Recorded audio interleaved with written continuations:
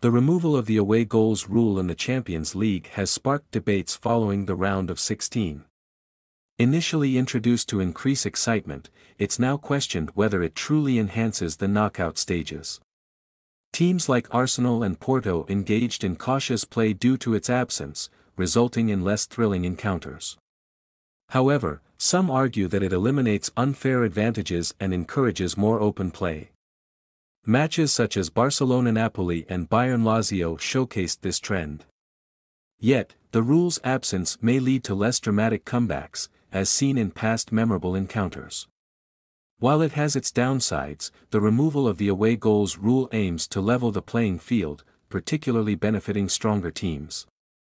Despite concerns about diminished excitement, the change may ultimately lead to more balanced and competitive fixtures.